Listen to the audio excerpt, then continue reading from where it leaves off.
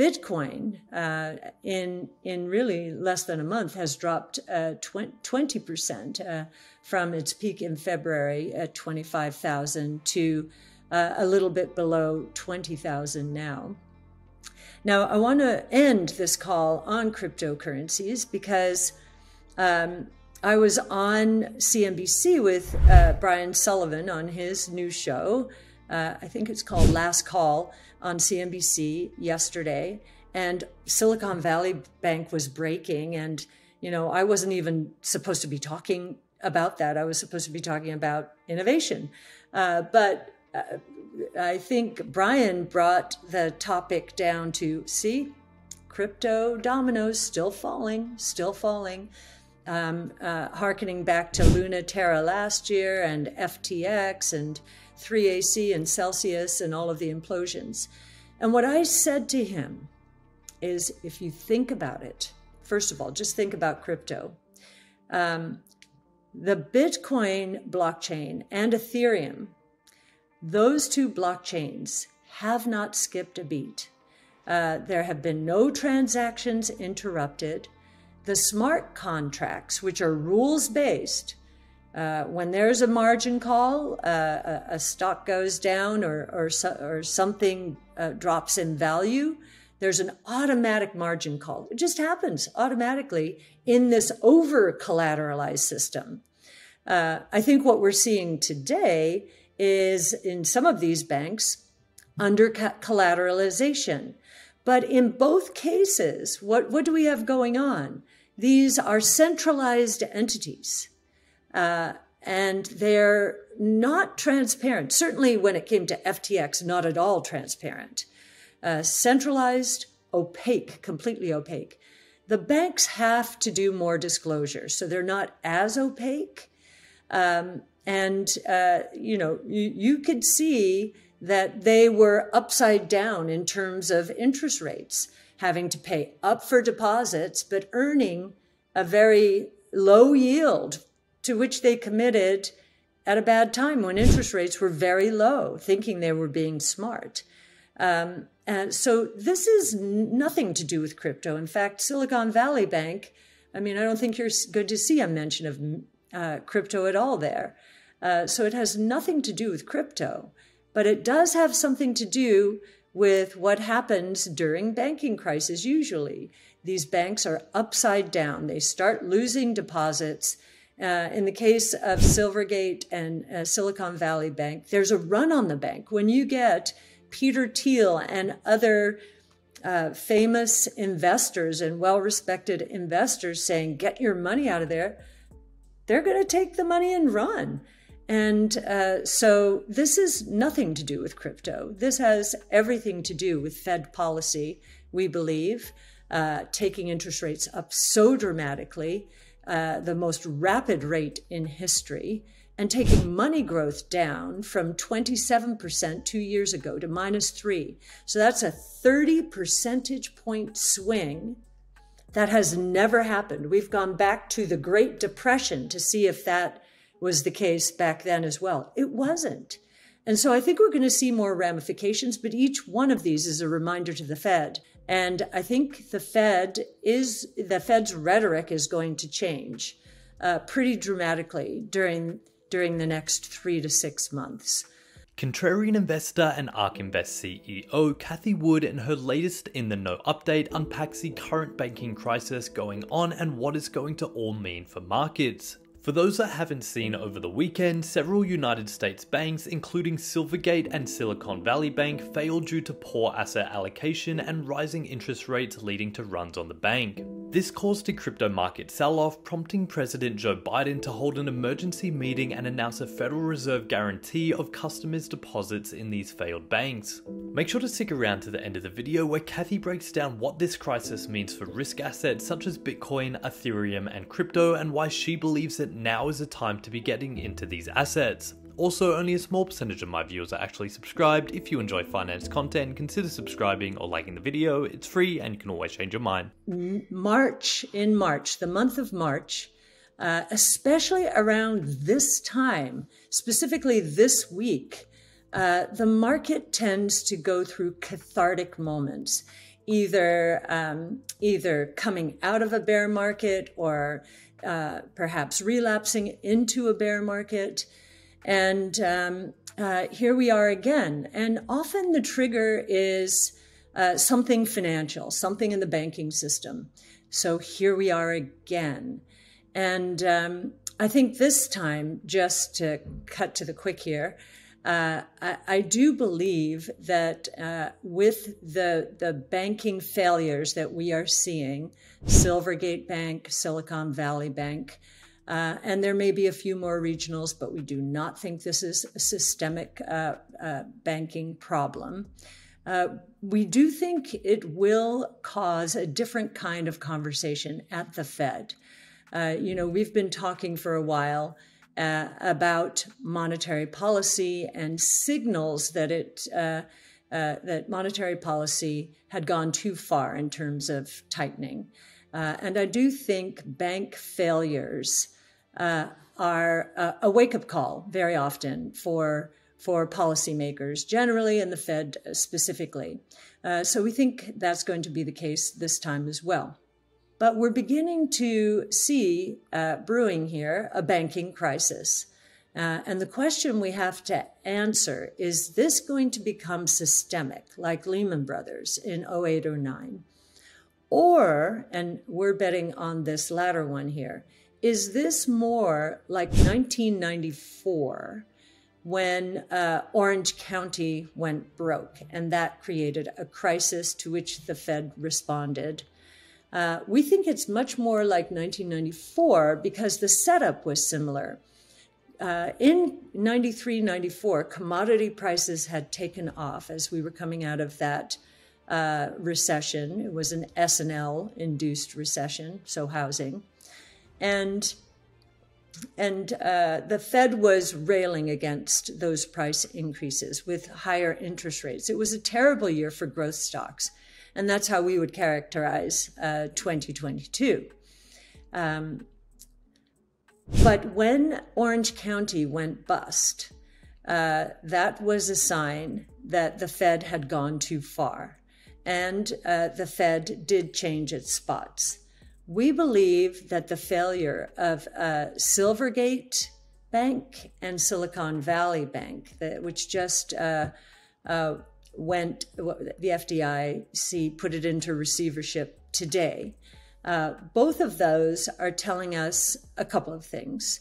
One, that, the Fed has gone pretty far and is causing a lot of banks, not just these, difficulties. And I'll describe how in a moment.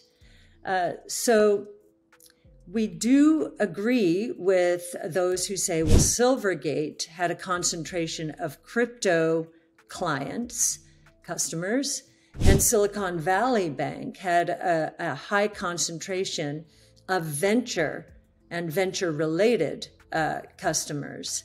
And so that's all true. But if you look at what has happened here, it is the deposit outflows that have triggered the problem, the crisis. We know that venture capital is facing a bit of a liquidity squeeze. Fewer deals are being done. There is more risk aversion in the marketplace. And so these companies are having to draw down their deposits. Most bank with Silicon Valley Bank. They're drawing down their deposits because they have to. And there are others perhaps at Silicon Valley Bank who are saying, wait a minute, I'm not being paid anything here at this bank, or not paid very much, so I'm just going to put my money in a money market fund until I need it. A lot of banks are facing that latter risk. If you look at the money center banks, the big banks, they hardly pay anything on deposits, and so money is fleeing to money market funds.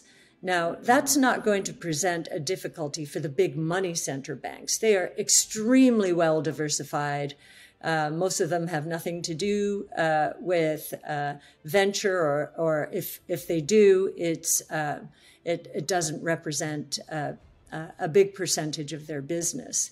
But there are smaller banks out there that are facing some issues. And I'll just say one more thing about the large banks. Because of what happened in 08, 09, they have been forced by regulators into capital ratios, which suggest that today they are extremely well capitalized, and they're like Fort Knox, so very safe. So this is no Lehman moment.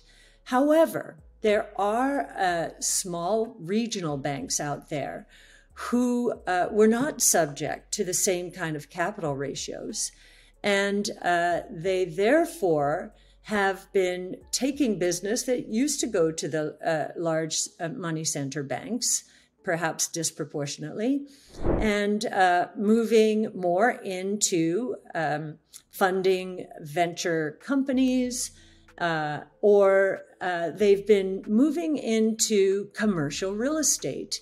Historically, they've had a big position in residential real estate, as you might imagine. Local banks know their local customers, and so real estate, residential real estate. But now, on average, 25% of their loan book is in commercial real estate. And what we have to watch here is the office part of commercial real estate.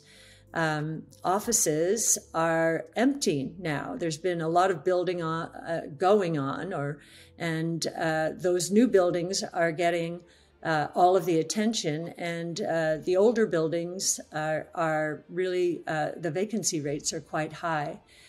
So we are seeing what is called strategic defaults, and what that means is that the borrowers are going back to the lenders, like these regional banks, and saying, our vacancy rates have gone up.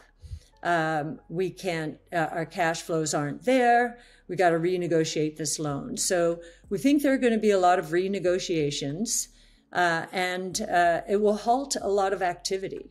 And I do think that it will get into the economic statistics. So I just want to make sure you understand, we do not believe this is a Lehman-like moment, but we do believe there are some banking issues out there. And certainly the bank indexes in the stock market, if you look at them, you will find the regional banks have been disproportionately hit in here. The money center banks haven't been doing that well, but they're kind of steady state. So the market is making that distinction. So just a little bit more of what has happened here. During 2020, when we were going through COVID, there was a huge amount of stimulus, as you will all remember, and many banks had incredible inflows, deposits, and both Silvergate and Silicon Valley Bank were two of them. So here we are. Now, what are they going to do? Well, Silvergate really didn't make loans. So it bought securities, liquid but long-term oriented securities, fixed income. And you'll see that Silicon Valley Bank did that as well. Silicon Valley Bank, which went under, took all that money, and if I remember, it was in the $70 to $90 billion range, and put it into these long-term instruments to earn a higher yield than in the money markets. At that time, money markets were paying maybe 0.5%, and they got 1.6% on average on that money. Now, the assumption they were making is that interest rates were not going to go anywhere anytime soon. And of course, that has proven to be wrong. Interest rates, as I've mentioned on this webinar many times, have gone up, I think it's 20-fold in less than a year's time. That has never happened before. And I harken back to 1981, when Volcker was trying to squeeze inflation out of the system. He took interest rates up twofold, from 10% to 20%. True, a high level. But the shock, already people had gotten used to interest rates going up, so they were preparing for it. So the shock from going from 10 to 20, there was some shock value, but nothing like we're seeing now. And here are some of the ramifications. Now, many people, in comparing to 1981, they say, well, the yield curve is the same as it was back then. And my answer to that is an inverted yield curve of 100 basis points when long-term treasury yields are 4% or less. That's like a 25% inversion if you're trying to measure it, get a sense of sizing it relative to 1981. So 100 basis points over 4%, 1 over 4, 25%. If you go back to 1981, that 100 basis point inversion was against 15% interest rates. So that's more like 6 to 7%. So I would submit that this is sending 4 times the signal that inverted yield curve sent in the early 80s. And I think we're beginning to see some of the ramifications. What the problem for Silicon Valley Bank, which was considered a very fine bank, had an amazing reputation. Yes, it had customer concentration. And yes, it probably started making bad decisions, just helping GPs, general partners of venture capital funds, fund this, that, and the other without really studying, thinking, and assuming that venture would go on forever. We haven't had down rounds in quite a while, and it would go on forever. Well, that also was an incorrect assumption. So what happened? Deposits left, and it was forced to sell securities, which it was holding at a loss. And these are held to maturity securities, which those losses don't really show up unless they're realized. And so they had no choice but to turn to both all of the securities that were available for sale. They sold those at a loss, I think a $1.8 billion loss. They tried to do an offering to fill that hole, an equity offering of $2 billion, and the market absolutely rejected it. And that's when we knew, oh my gosh, they're going to be forced into selling these held to maturity securities because they're upside down. In order to attract deposits, they would have to increase interest rates dramatically. And even then, because they're so focused on the venture capital community, which is actually calling capital, those deposits were being drawn down because these companies haven't been able to do new rounds, and many lose money. And so they were forced to take down deposits. So it was in a very bad way. I think the mark-to-market losses were $15 billion, and its equity position was only $12 billion. So effectively, it was insolvent, having to recognize those losses. And so here we are. So again, I'm just explaining what happened. There are some other regional banks, we think, in a similar position. Maybe they've catered a little bit too much to the VC community.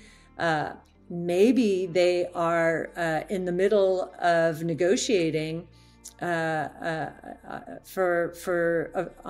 non-commercial loans, office buildings, and are having to mark those down as well, or the market is seeing that could be the case. So just wanted to explain that a bit. Now, the other thing that I've been really focused on, and it is an esoteric concept, or topic, I should say, and I have mentioned it before, but it is at this time that it's very important. If money growth on a year-over-year basis is negative, there is an equation out there in economics called MV equals PQ. Money times velocity equals price times volume. Now, if money and price times volume is GDP, nominal GDP. So if money is going down, what is keeping nominal GDP from going down? It is an acceleration in the turnover of money. And that usually happens in risk-on situations where confidence is very high. And it sometimes happens out of necessity, which has happened very recently. Now, the concern here is that this banking crisis, I would call it a mini crisis, is because of muscle memory associated with the crisis in 08-09, is going to cause individuals and corporations to slow things down a bit, not take that extra risk, make sure they have a big enough capital cushion. And then there's another thing that might be causing that. The student loan moratorium, it looks like it will end in June. So in July or August, the consumers that have been enjoying that moratorium will have to turn around and start repaying those loans. In preparation for that, they might be slowing down purchases. So that this idea, money going down, if velocity also goes down, so the rate at which money turns over because people are becoming more cautious, want to build their cash cushions, if that happens, then we have a severe recession. That I've been saying recently, how could we have a severe recession if housing is already down 40% by some measures? In fact, it's interesting to note that existing home sales are at 4 million units at an annual rate as of the last reading. When I started in the business, 1977, I was in college. Existing home sales were 5 million back then, and the population's much larger today. So that's really saying something about where housing is. Autos are also down, not as much as they were, but if we get this cautious behavior, they will come down, and consumption generally will come down. And that's the only way we can have a severe recession, because we've been through rolling recessions in the last year. So just wanted to explain that, and I hope that gets more discussion at the Fed as well. It's important. Bitcoin, in really less than a month, has dropped 20% from its peak in February at 25,000 to a little bit below 20,000 now. Now, I want to end this call on cryptocurrencies because I was on CNBC with Brian Sullivan on his new show. I think it's called Last Call on CNBC yesterday. And Silicon Valley Bank was breaking. And, I wasn't even supposed to be talking about that. I was supposed to be talking about innovation. But I think Brian brought the topic down to, crypto dominoes still falling. Harkening back to Luna Terra last year and FTX and 3AC and Celsius and all of the implosions. And what I said to him is, if you think about it, first of all, just think about crypto. The Bitcoin blockchain and Ethereum, those two blockchains have not skipped a beat. There have been no transactions interrupted. The smart contracts, which are rules-based, when there's a margin call, a stock goes down or something drops in value, there's an automatic margin call. It just happens automatically in this over-collateralized system. I think what we're seeing today is in some of these banks under collateralization. But in both cases, what do we have going on? These are centralized entities, and they're not transparent. Certainly when it came to FTX, not at all transparent. Centralized, opaque, completely opaque. The banks have to do more disclosure, so they're not as opaque. You could see that they were upside down in terms of interest rates, having to pay up for deposits, but earning a very low yield to which they committed at a bad time when interest rates were very low, thinking they were being smart. And so this is nothing to do with crypto. In fact, Silicon Valley Bank, I don't think you're going to see a mention of crypto at all there. So it has nothing to do with crypto, but it does have something to do with what happens during banking crisis. Usually these banks are upside down. They start losing deposits. In the case of Silvergate and Silicon Valley Bank, there's a run on the bank. When you get Peter Thiel and other famous investors and well-respected investors saying, get your money out of there, they're going to take the money and run. And so this is nothing to do with crypto. This has everything to do with Fed policy, we believe, taking interest rates up so dramatically, the most rapid rate in history, and taking money growth down from 27% 2 years ago to -3. So that's a 30 percentage point swing. That has never happened. We've gone back to the Great Depression to see if that was the case back then as well. It wasn't. And so I think we're going to see more ramifications, but each one of these is a reminder to the Fed. And I think the Fed's rhetoric is going to change pretty dramatically during the next 3 to 6 months. So hopefully the market began to see this and expect it, meaning the other side of the interest rate move to the upside. The market in the equity market in January began to anticipate that the Fed was going to lower the rate at which it was increasing rates, which was true. It did, 25 basis points. And this crisis, I think, was caused by hawkish talk from Chairman Powell this week, suggesting, wait a minute, are we going back to up 50 basis points? And I think that's caused basically a run in some banks, but very specific banks with customer concentration or loan concentration with a particular group of entities. So it seems like crypto has been blamed for everything since last year, but actually that what has happened with the Bitcoin and Ethereum blockchains is they serve as proof of concept. They have not stopped. Transactions that were supposed to take place are taking place seamlessly. And, the health of the network is still very strong.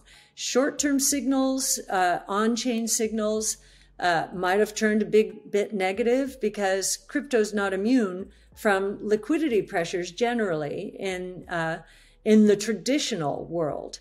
But this idea of decentralized and transparent, which we believe is going to support digital wallets, it has just gotten more of a proof of concept. More centralized entities are going under.